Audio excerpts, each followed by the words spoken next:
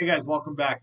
In this video, I want to talk about something that is related to some communications that I've had with some individuals that we're talking about training. We're talking about all the different kinds of people that seek out training. And I get this a lot. I have a lot of different kinds of people that come to me. They come to my classes.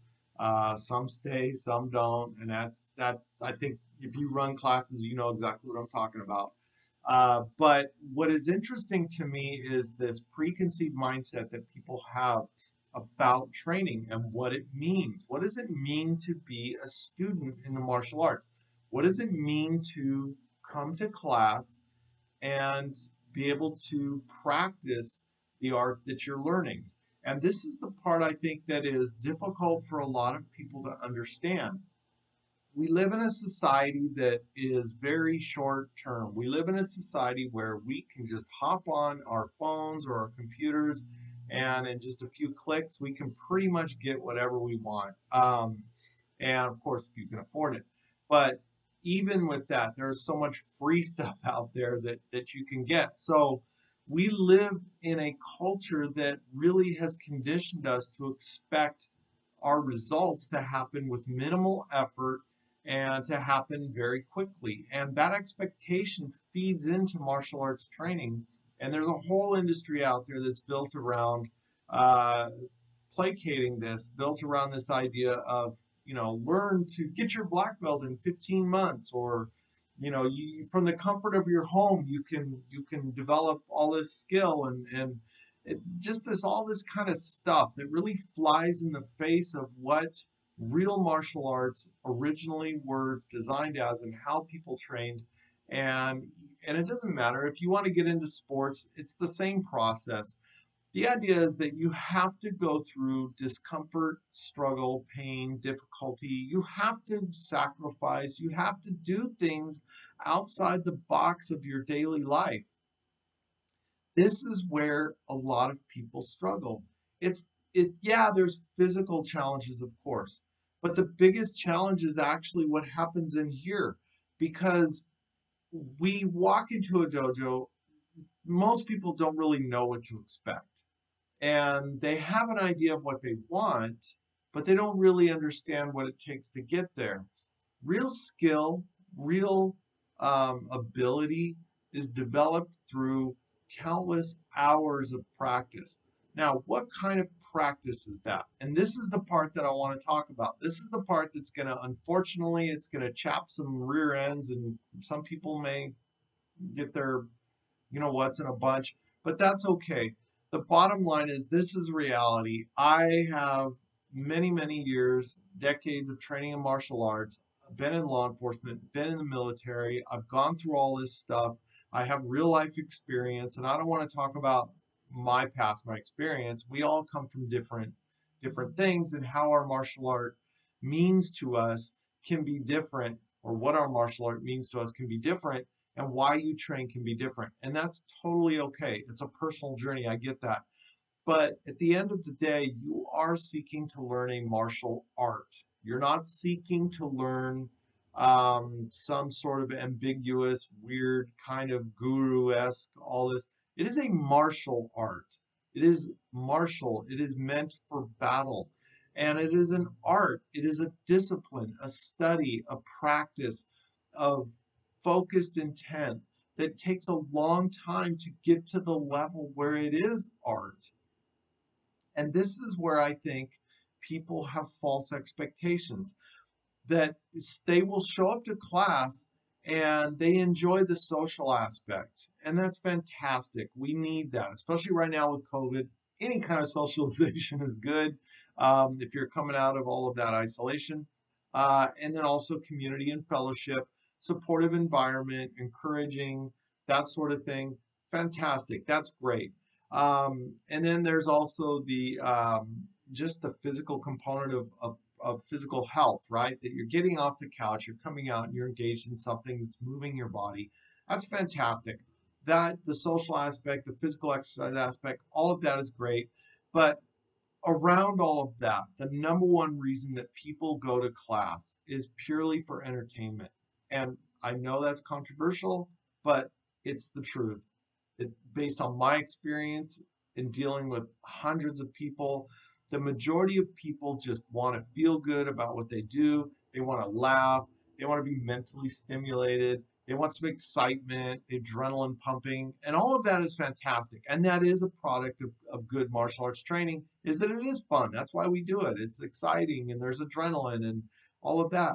But none of that really gets you anywhere as far as real martial skill. Real martial skill is oftentimes not fun. It's not exciting. It doesn't trigger all of these feel good chemicals.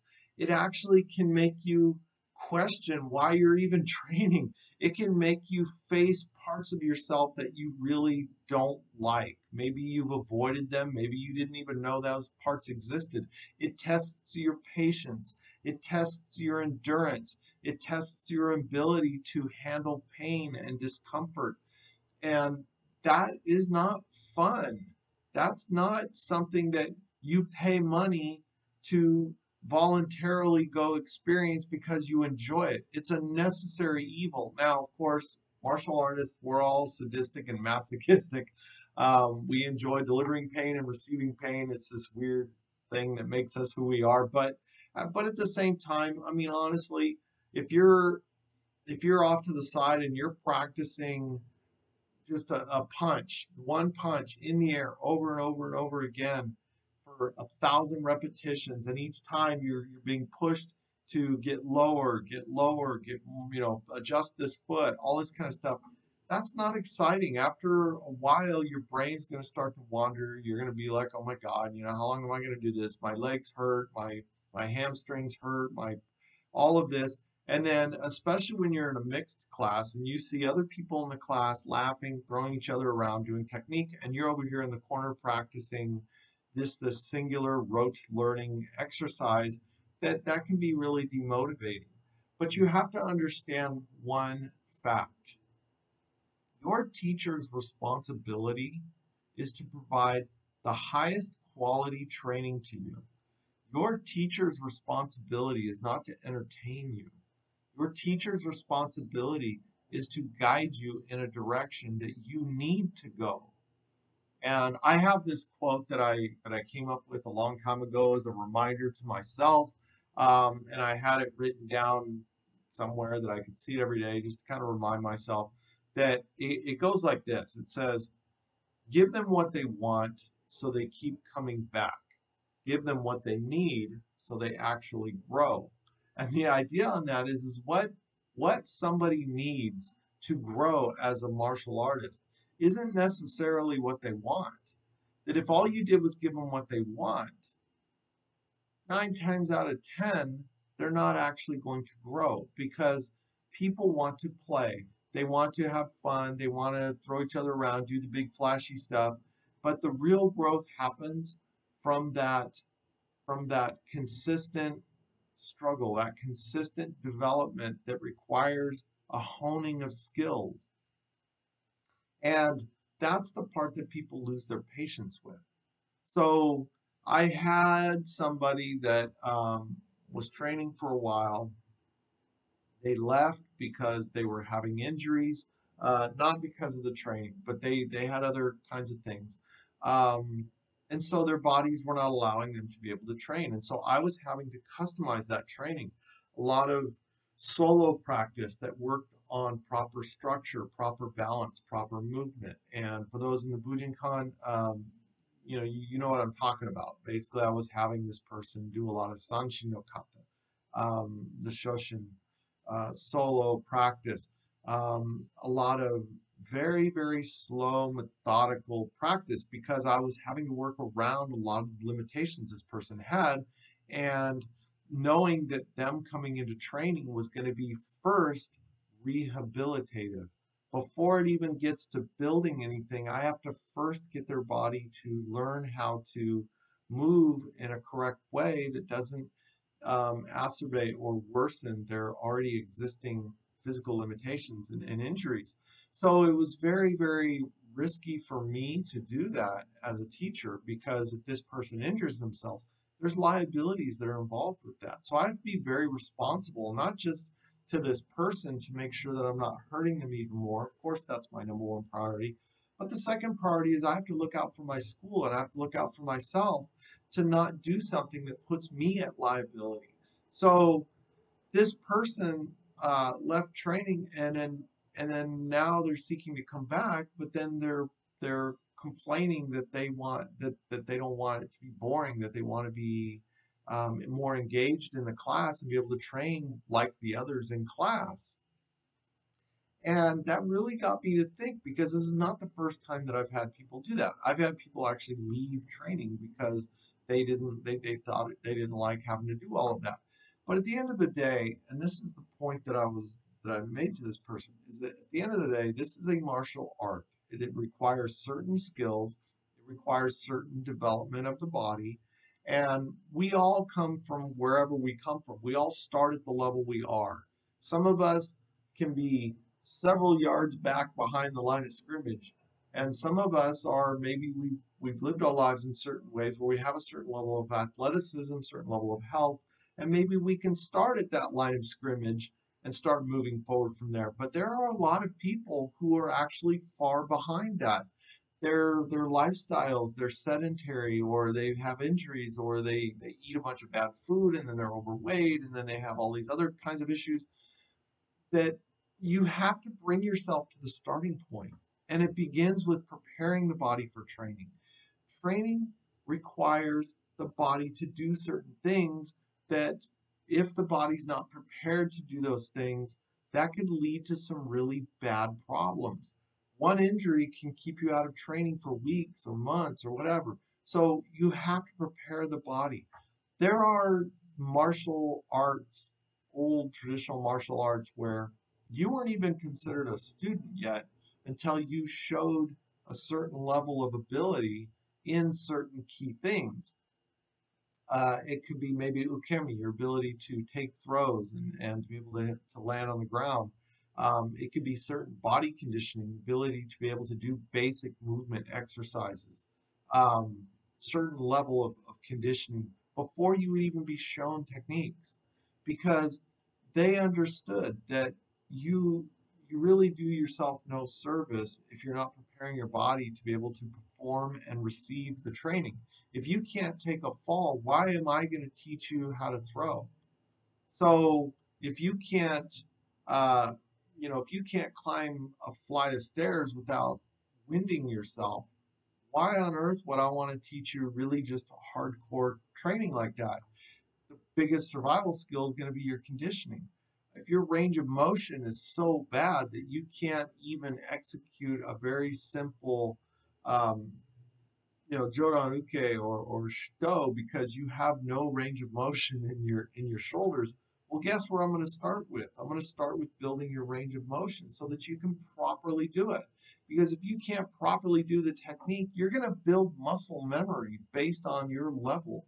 So if your range of motion is really behind where it should be, I'm not saying you have to be a yoga master, but some particular level that it has to be.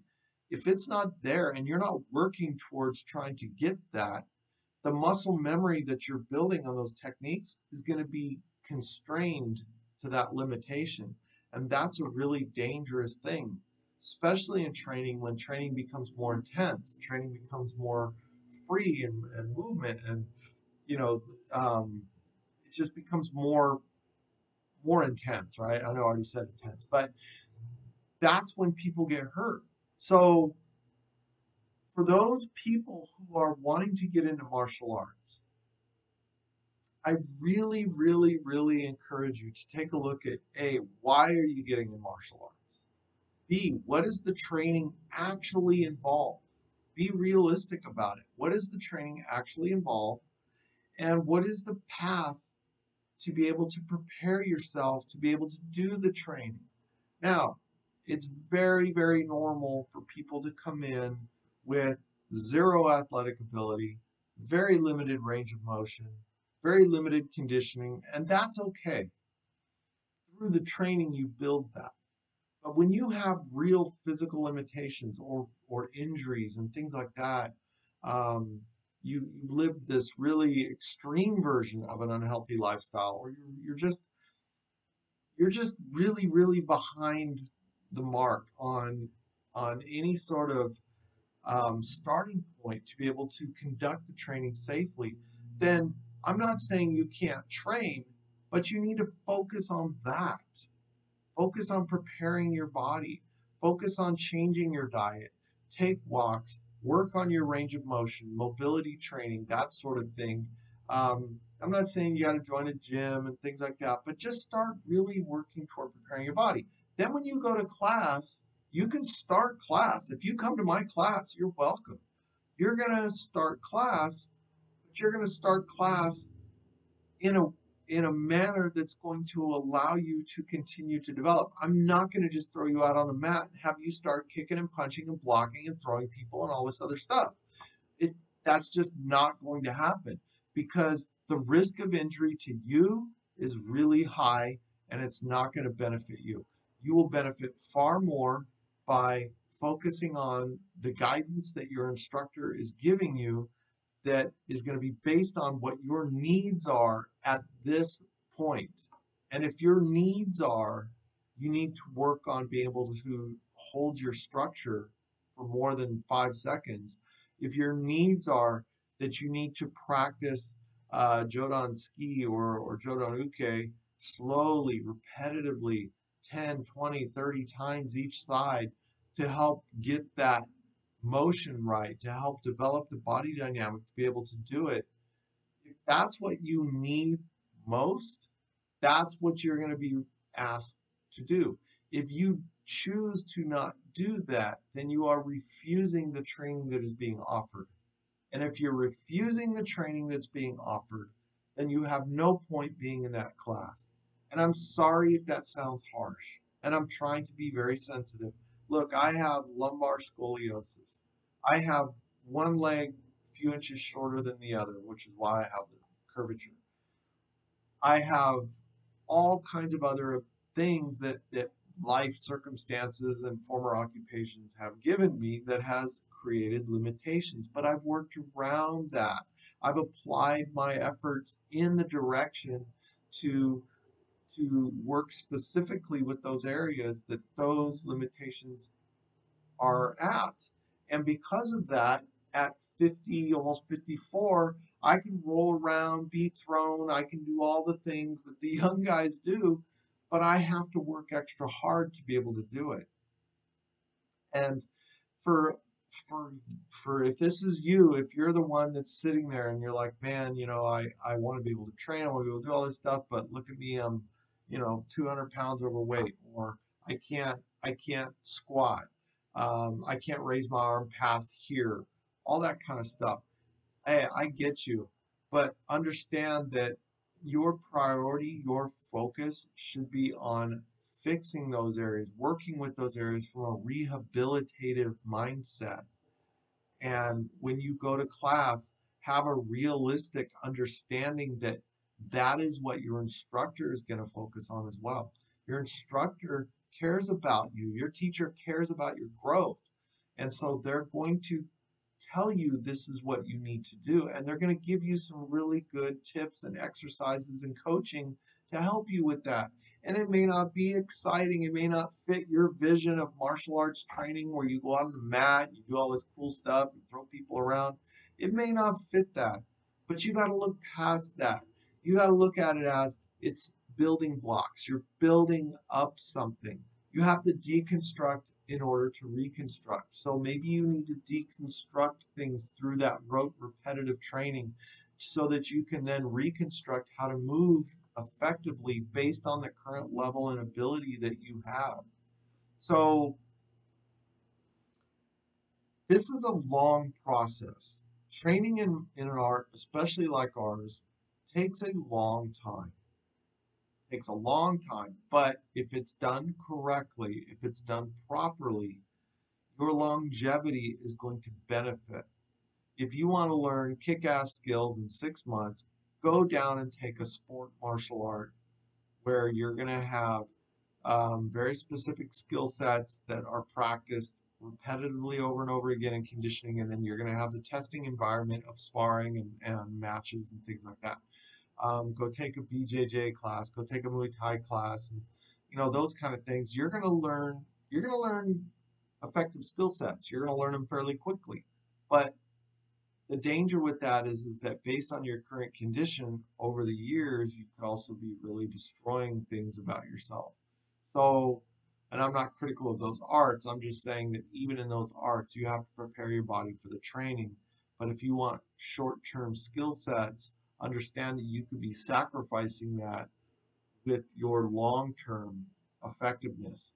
So this is why our Soke, our grandmaster, is in his mid 80s, late 80s. I lost count. And he still is just, I mean, sharp and clear. His mind sharp and clear. His body very healthy.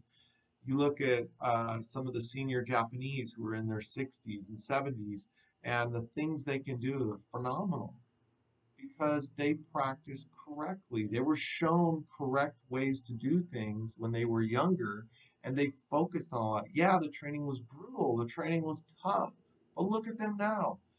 Contrast that to Western martial artists, where they do all these hard blah, blah, blah. And how many of them now have knee braces and they have bulging discs in their back, they have from shoulder dislocations, they can't lift their arm, can't move their arm, they have all these health problems in their older years. Well, what's the difference? The difference is they weren't focused on the long-term development, they were focused on a short-term result. So you have to be prepared to go through that. You have to be prepared to deal with the uncomfortable. And I know it sucks at times, but the reward is going to be so worth it. You're going to be so happy that you did that. Um, and that's really what you want to strive for. Unless you're going to go to war in the next 6 months, which I hopefully that's not going to happen to you, and unless you're the kind of guy that gets into violent situations a lot. And if that is you, I think there's some other kind of help that you might need um, to reduce that in your life. But if you're, most of us go through life where the biggest risk for us is what we do with our bodies, what we put in it, and how we live our lives, and just driving to and from work every day. I mean, that's our biggest risks in life. And so we have to look long term in our training and taking this approach of methodical training that may be boring. We have to look at it with different eyes. We have to look at it as we're investing in our long term health. We're investing in our long term functional ability and our long term survivability because all these situations I described are also dangers. Even in the case of crazy number of auto accidents are going on right now because COVID, and people think, oh, open freeways, I'm going to drive 100 miles an hour. And now people are starting to come back to work and engage in society again, but they're still trying to drive like it's open highway. At least where I'm at, the accident rates are through the roof. But your ability to be able to mitigate damage, to be able to adapt and not get injured, um, is a direct reflection of your training. So there are benefits to all of this, but it has to come from that focused training of what you need, not what you want. So I hope you understand what I'm trying to say. If you're offended by anything I said, I'm sorry, but I'm not because really there's nothing I said that's rocket science or that's somehow new, but I think we need to be reminded of these things and we need to swallow our ego about these things, swallow our pride, stop acting like spoiled children, and understand that this requires hard work and it requires having to experience pain and discomfort and having to do things that we may not necessarily want to do, but it's what our instructor feels is needed for us because they have the experience and the knowledge. They're the teacher. They're the ones that have walked ahead of us. And they themselves have had to go through, hopefully, they themselves have had to go through this same process. So, what you're experiencing is not new. So, thank you. Thank you for listening. Thank you for following. Please smash that subscribe, like, comment, throw me some thoughts, what you think. Um, how you be honest if you experience this stuff and talk about that. What do you do when you're training in class and it's not exciting or boring? What do you do about that? How do you keep yourself engaged? How do you keep yourself motivated when you're working on something that your instructor showed you that you're just really it's just not really igniting anything for you? How do you reconcile that? So share your thoughts on that. And definitely send this to somebody you think might need it. But I hope everybody is doing well. I hope this COVID thing isn't driving people crazy too much. And I hope that everybody's able to train who wants to train, uh, no matter how that is, whether it's solo or in groups or outdoors or however it is. I hope everybody has the ability, has the resources to be able to train. So again, thank you so much. And as I always say, no matter what, stay happy, stay healthy, and just keep training.